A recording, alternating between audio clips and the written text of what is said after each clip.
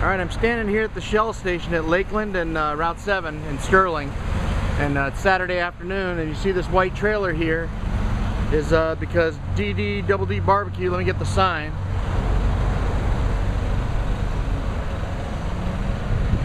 DD Barbecue, original smoked barbecue, is done all by this fella here, Kerry, and he's going to show us what he's got in his barbecue back here.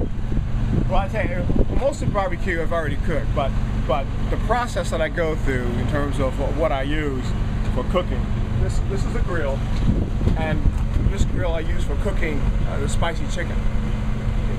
So I don't put it over here in the other grills because I don't want the spices to permeate the other meats. Oh, good. So spicy chicken is good. It's more like a jerk style chicken. This is a warming box, and this is what we hold our food. And we have corn on the cob in here, and we had a lady order a ham, so fresh ham is cooking, you know, simmering actually, waiting for I heard you may have added that roasted corn because of my personal request. Absolutely. There we go. Absolutely. Yes, indeed.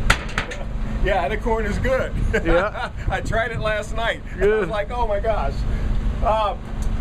Most everything is off the grill. I got some pork shoulder cooking for tomorrow. Right. So I started that, which will be tomorrow's feast. Here I have some brisket. Ooh, love that and brisket. Chicken. Okay, so I got brisket cooking for tomorrow, and I got chicken for today as well. Good. Well, I'm picking up 10 pounds of brisket today.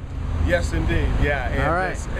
It is. I took every care to make sure. There it comes right there. Superb. All right. It's a great brisket. All right. Well, thanks for talking to us. You're welcome, man.